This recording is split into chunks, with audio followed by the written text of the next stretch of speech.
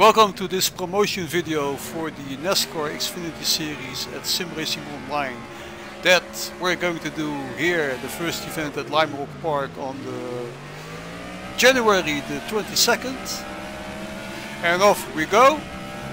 I'm hoping to get some 20 plus cars on the grid for this tremendously good mod. I haven't tried the oval version, but the road course version is absolutely outstanding.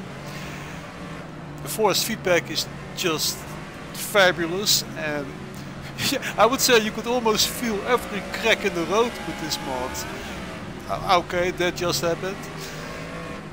This Xfinity car is basically the Formula 2 of the Formula 1 for the NASCAR series. So you've got the big brother NASCAR, and then you've got the Xfinity, which is basically the Formula 2 of NASCAR.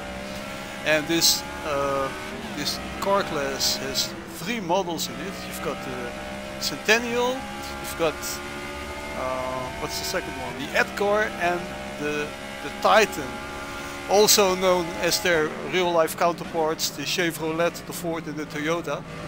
And boy, does it have a ton of liveries. Each model must have like 15 unique liveries to it, all beautiful as you can see on the screen. And we're going to some pretty awesome tracks. We're going to Watkins Glen, Road America, Edmonton Indy, which is also pretty cool and actually a favorite track for me for this series. We're going to this track, Lime Rock Park, Daytona Road Course, and last but not least Laguna Seca. So those are the tracks that you can sink your teeth in. But as you know, we need some decent sign-ups for this race, for this series, to get some atmosphere on track. So 20 plus cars, 20 plus drivers on track, that would do it. That would be great. And you won't be disappointed, because this car is absolutely one of the best that Studio 397 produced. I really like the car.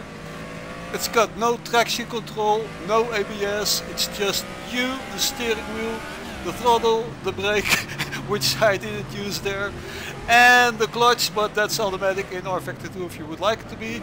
So come on guys, let's get the show on the road, let's get this event a decent start with 20 guys, and we should be good from there. So try out this official Studio 397 car, it's free. You can download it on Steam, and if you like sim racing, then this is where you gotta be. Okay, see you later, bye bye.